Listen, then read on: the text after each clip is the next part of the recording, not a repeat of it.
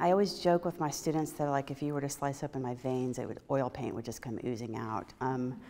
I have a very visceral and physical response to paint. The smell of it is exciting to me, the texture of it, everything about it. My works they have a conceptual start, but I am at heart a formalist.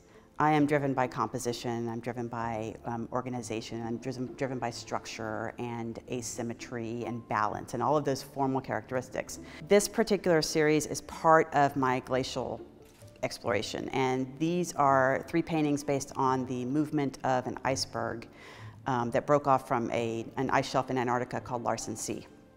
And what interested me about this was when it broke away, it's larger than Manhattan. It's this massive iceberg, and it started to kind of float away from the ice shelf, and nobody really paid much attention to it except for its size and its scale, and oh, the largest iceberg to break off, and what does this mean? And the idea of like forecasting where it could go and taking that and moving it into an abstract language. So I would do this series of paintings.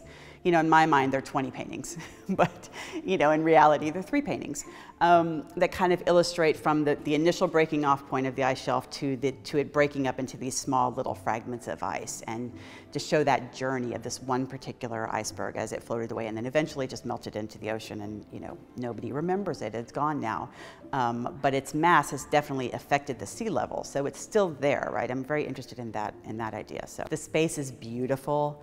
It's exactly what a gallery should be. It's very exciting to be in the space, and I'm very grateful and very honored to be included in this group of people.